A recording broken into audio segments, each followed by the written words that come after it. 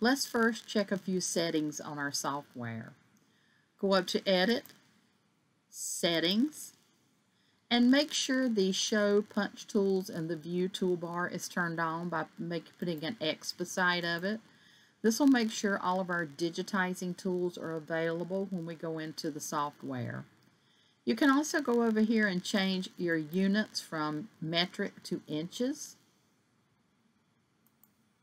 And the next thing we're going to do is select the hoop we're going to be working in. Edit, select hoop. We're going to be using the standard hoop, the tubular hoop, and we're going to be using the large one, the 300 by 200. So select that hoop. OK. Now let's go get our design. Over to the left is a star, and that is going to be your Add Design. And that brings up all of the categories that are built into the software. We're going to go down to Quilting, and we're going to select pattern 005. Click on it, select, and it brings it into the window. Now we want to create this, make it a little bit larger, but we need to be able to see what size it is. So if you'll click off of the pattern, click back on the pattern, in the bottom left you're going to see the information of the pattern. We have the number of stitches, how many colors, and you'll see the size. I want to make this about a 5.5 inch. So I'm going to click and drag on any of the four corners and just make that a little larger. And mine is now almost 5.5 inches, so that's good.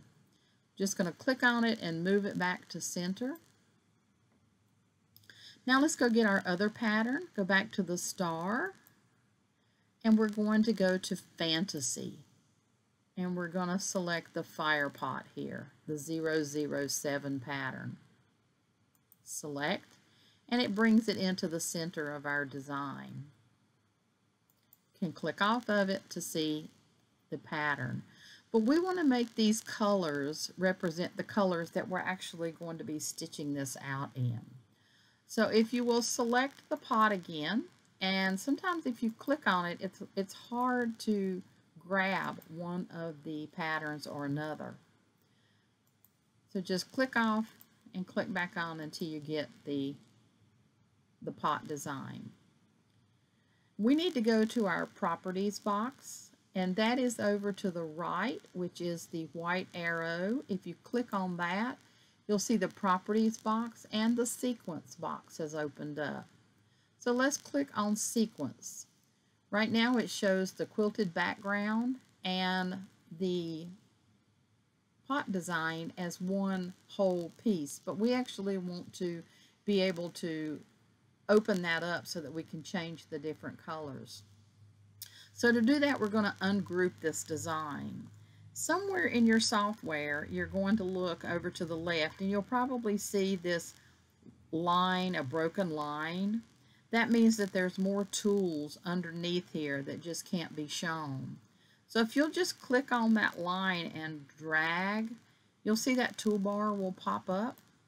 And that's where our group and ungroup is going to be. So we want to ungroup this and see what happens. We've now broken it down into the colors that are in this pattern.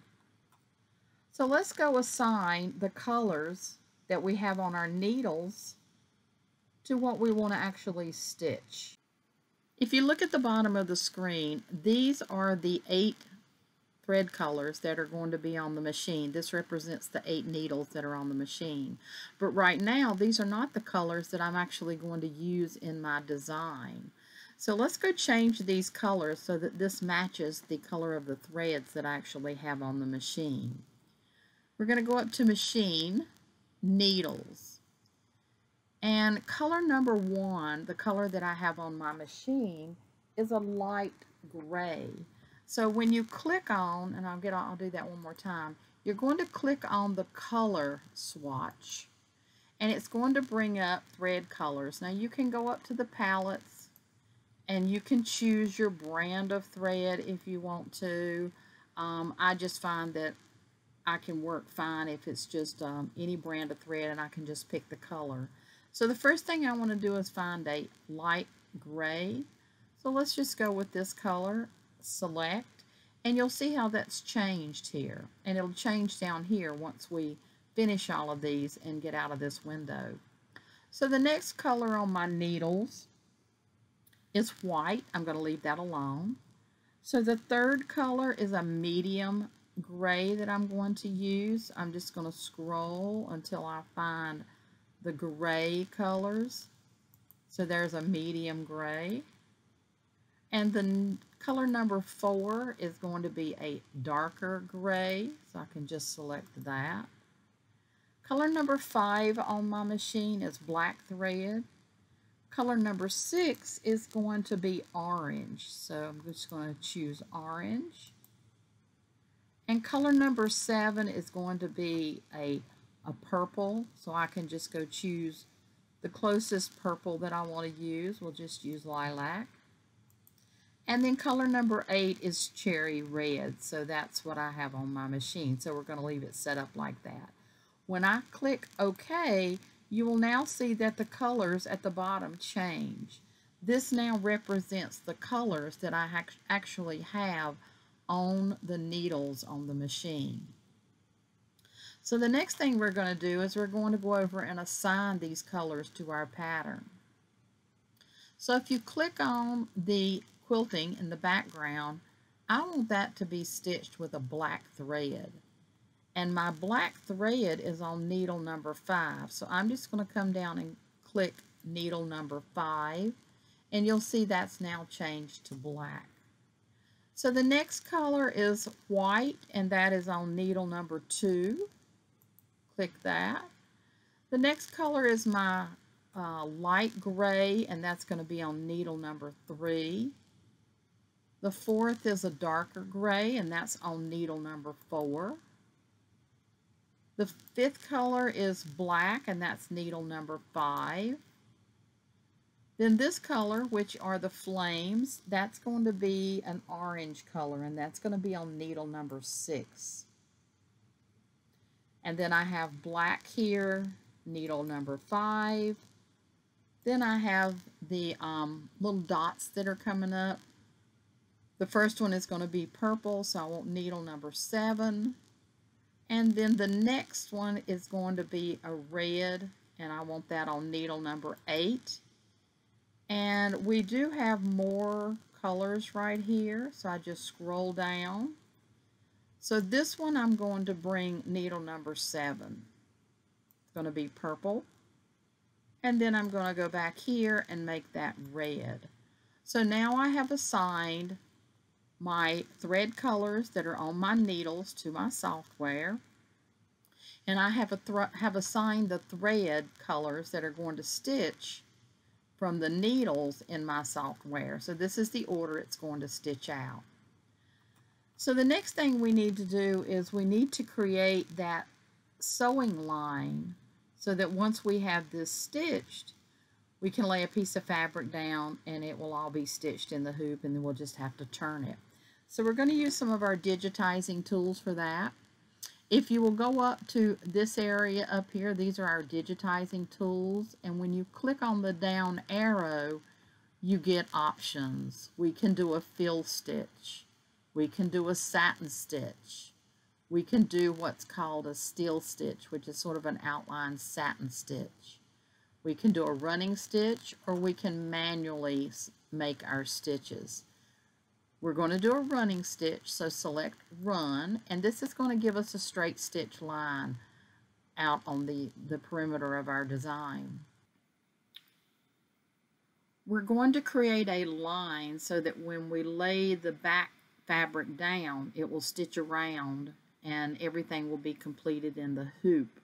So to do that, we have to leave an area for turning in this area. So we're going to start our line about right here. So click, go across, and click again where you want that line to be. Come up, and notice when I'm moving this line, see how it breaks and then it gets straight? So if you want to keep the line exactly straight, just watch that as you're creating this line. So come up to the top and click, go across, click, come down and click, and then we're going to go over maybe about a third and click. Touch enter on the keyboard, and we've now created our line. So if you're in sequence, the sequence window, you'll notice at the bottom we now have this line down here. And you want to select the color thread that you're going to stitch this with. I'm using an orange fabric, so I want my stitching line to be orange. So I'm just going to click on it at the bottom of the sequence window, go over to needle number 6, which is where I have my orange thread, and click on it. Now if you click off the design, you'll see that we're ready now to load this and go over to our machine and stitch it.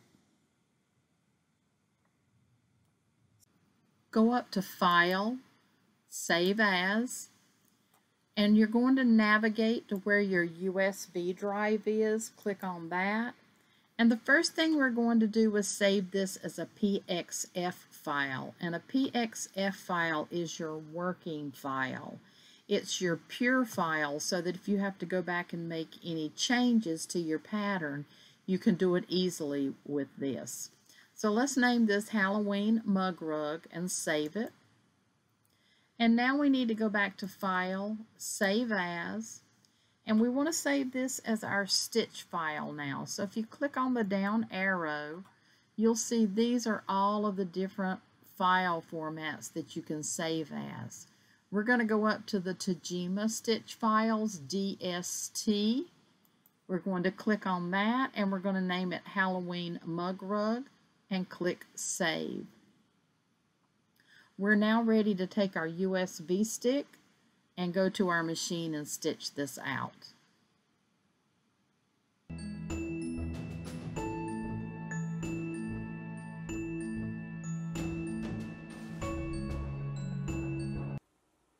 To stitch out our design, let's navigate to our USB stick and select our pattern. Mine is on page 2, Halloween Mug Rug. Set. And now we need to assign the needles with the thread on them to our pattern. So these are the colors in my pattern, or the thread changes, and these are the needles that are on the machine. So color number 1 is the background, and I want that to pull from needle number 5 because that's where I actually have my black thread. Color number 2 is going to be white, and that is on my needle number 2. So just touch needle number 2. Now color number 3 is a light gray, and I have that on needle number 1. So I'm going to touch needle number 1. Color 4 is on needle number 3. Color 5 is black, and I have my black thread on needle number 5. Color 6 is the orange, the flames, and I have orange on color number 6. So I'm going to select number 6. Needle number 7 is also going to be a black, and I have my black on needle number 5, so I'm going to touch that. Now if I page down, you'll see I have more colors. So color number 8, I want that to be red, and I have red on my needle number 8, so I'm going to touch that. Color number 9 is going to be purple, and my purple thread is on needle number 7, so I'm going to touch 7. Needle number 10, that's the very last stitching of the pattern, and that's the little dots up there, and I want to pull those from color number 7. Now needle number 11, this is our line, our stitching line to put the fabric down so that we can create the in the hoop rug. So I need to create a stop in between color number 10 and 11. So the machine will stop stitching and allow me to lay the fabric down on top. So I'm going to touch needle number 10, the one above where I want it to stop. And I come over here and touch the little stop symbol, and you'll see it's put a symbol in there. So now when I'm stitching, the machine will stitch colors 1 through 10. It will stop, and allow me time to come in and lay that backing piece down before it stitches color number 11. Set. And now we need to select our hoop. We're using the largest hoop, which is tubular number 1. Set. And now we need to position our pattern in the middle of our frame. And I always like to work from the center. You could work and position it to the upper left or right. That's a personal choice. But I like to put it in the center of the hoop. When I touch set, now I'm going to use those arrows and move the crosshairs. We're going to use the arrows on the screen to align our crosshair, our laser crosshair, with the center of our hoop. So just use those arrows to move that crosshair so that it's in the center of your hoop. Now that we've used our arrows to set our crosshair, set, it's going to trace around the pattern, and it will actually show you the area of the pattern.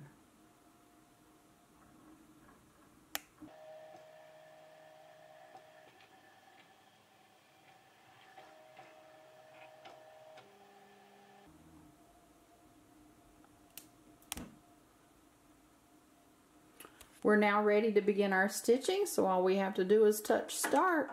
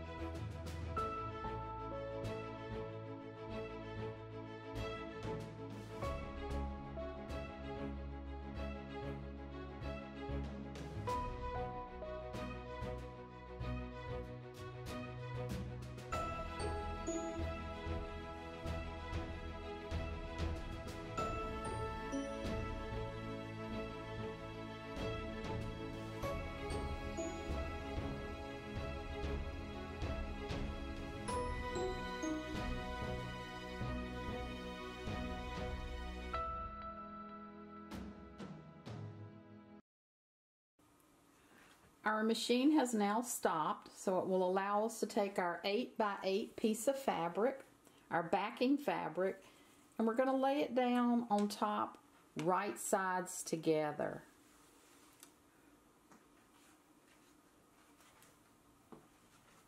Start your machine.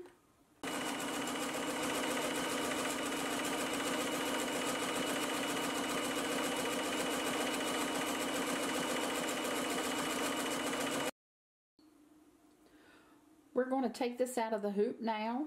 We're going to trim around the outside area of this stitching, leaving about 1/4 of an inch seam allowance. We're going to turn this right side out.